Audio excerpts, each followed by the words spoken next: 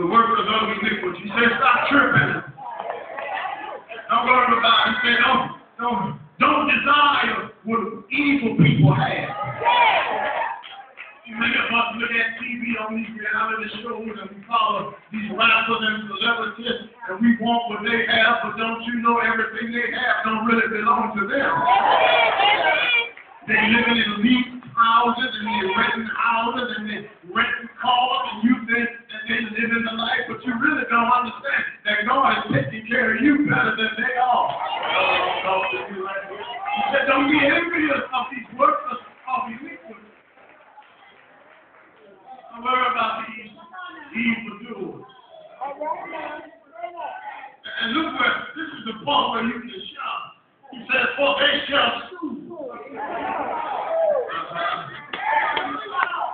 be cut down like the grass, and wither as the green herb. The born-again believer does not need to preoccupy himself or herself with the evildoers, because the Bible says evil people won't be here always. And that's where some of us mess up. We don't read the Bible. So we don't know that evil people ain't going to be here always. This is why the believer finds joy in tribulation. You ought to shout when people talking about you. You too busy talking and cussing. The Bible says, blessed all day. Don't be right here. But when men speak evil against you, that you're blessed. You see, we want everybody to like us. We want to have the most likes on our Instagram and Facebook. That will help me right here. But the Bible says you got to be weary when everybody likes you.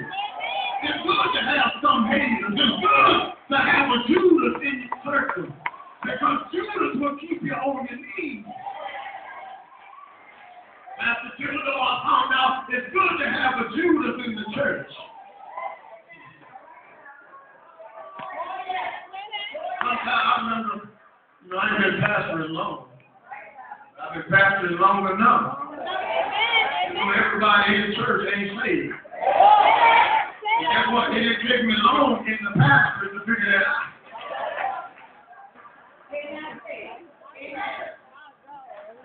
And I found out that even in the church, you still got some Judas.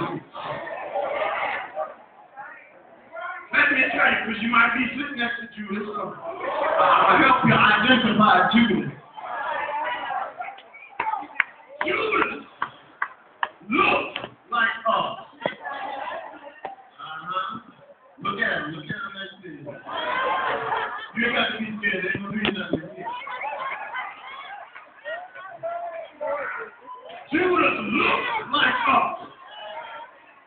Judas lifts his hands like us, and he sings in the choir like us, and he sits on the deacon bench like us, and he wears usher's uniforms like us, and clergy collars like us. But Judas,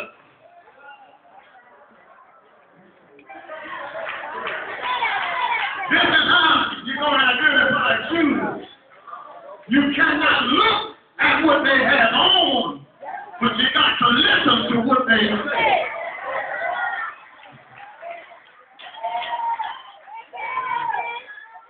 Because Judas will always reveal himself by what he said. Look what the Bible says. Out of the abundance of the heart does the mouth speak. And Judas, he camouflaged himself with clothes, but oh, when he talked. But I've learned not to run Judas off. Because if there's no Judas, there's no Calvary. And if there's no Calvary, there's no crucifixion. And if there's no crucifixion, there's no resurrection. So A squared plus B squared equals C squared. So I need Judas to get the resurrection. You need an enemy so you can be raised up. Y'all don't want to talk. Recognize yourself.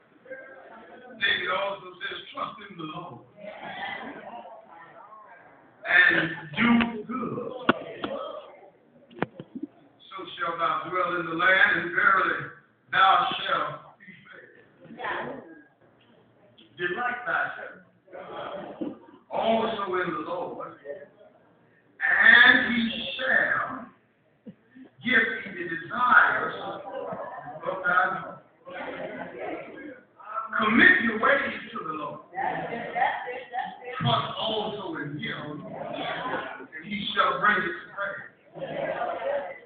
David says, trust in the Lord. And here's the key. And do good. You can't trust in the Lord and be evil at the same time. We call that spiritual schizophrenia. And I found out that a lot of Christians are bipolar schizophrenia.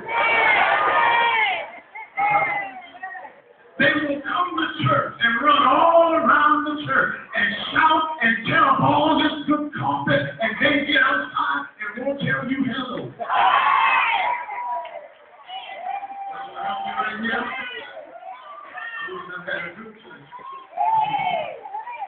They will hurt you and smile in your face, and then go right out here on the educational side. And then talk about the person who was next to you, and they will talk about you to them. Y'all will help me? That's what I want to go to song. I tell my church all the time. We ought to put this in the hymn. Smile in your face. All the time. Trying to take it. You know it. We ought to put that in the hymn. I swear that's the Holy Song. Right here in the top. You got people who are smiling you all the time trying to take your place.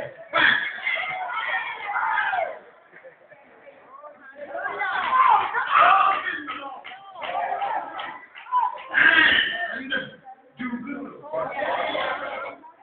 The church must learn how to do good and not just be good.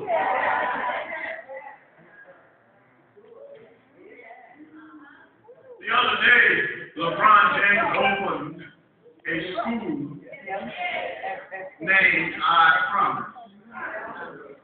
Free tuition, free meals, snacks, everything you could imagine, LeBron James gave. Now, I'm not really a sports fan. I could care less about basketball and football. I'm not competitive by nature at all. I do not care about sports at all. But here's what I understand. I am now a LeBron James fan. Now, understand this before y'all clap. I will not watch their games.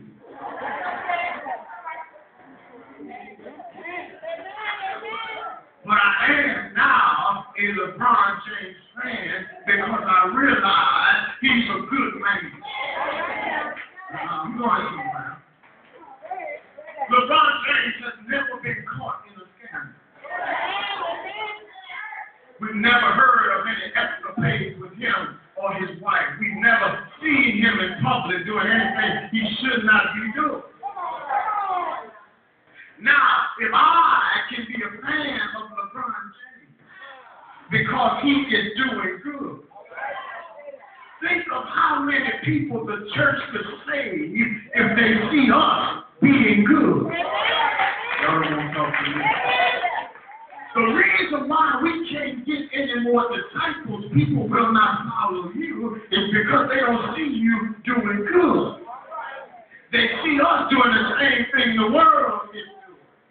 And yet we have time or the audacity to tell people, come to church. Why would I come to church and you still depressed? Why would I come to church? You talking about be faithful to God. You're not faithful to your wife or your children. You can't say amen, say ouch, get mad, come back next time. Why would I come to church when the church is not doing good? You know the church, we should be feeding the homeless. The church, we should be building houses. I gotta say amen.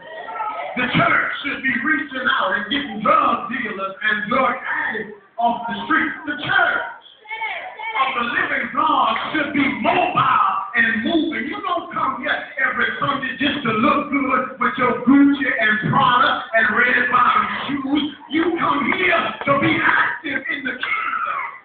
But I thought out Dr. Thibodeau, you know why we can't buy houses? You know why we can't open schools? Because Negroes don't want to give their money to the church.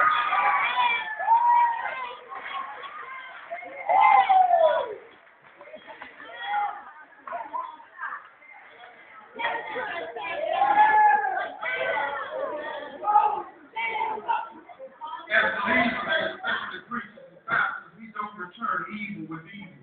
That's right. But we meet evil with good. It doesn't matter how they treat you, but it does matter how you treat them.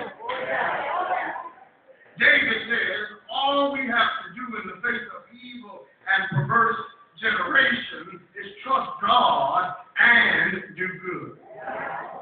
We must trust that if God showed up last time, He will show up this time.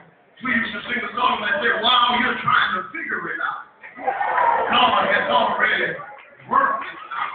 If God did it before us, He is able to do it again. This is not the first time we had a crazy president, but God has kept us nevertheless. This is not the first time our economy and our world has been upside down, but God has kept us. And we must learn to trust that if God brought Big Mama out, and if God brought Mama out, and Daddy out, He is surely able to bring us out. Look what Jesus said. I said unto you, love your enemies. Bless them that curse you. Do good to them that hate you. Pray for them. Everybody say pray for them. Which despitefully use you and persecute you. I have discovered that the quickest way for you to turn from wanting to choke somebody out is to pray for them. See, you can't choke somebody and pray for them at the same time. And I know y'all saved this morning and you got your church clothes on and you're feeling bougie and you did it. But if the truth be told, there are some people you want to choke out.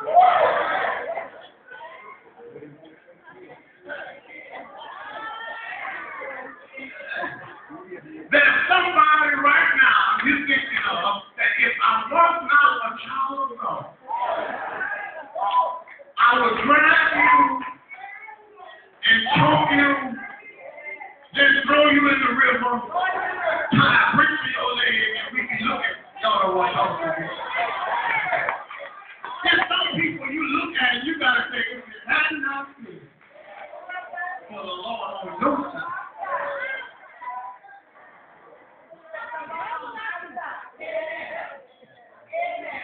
We must learn to pray. A church, a people that don't pray are not a people of God. God's people must pray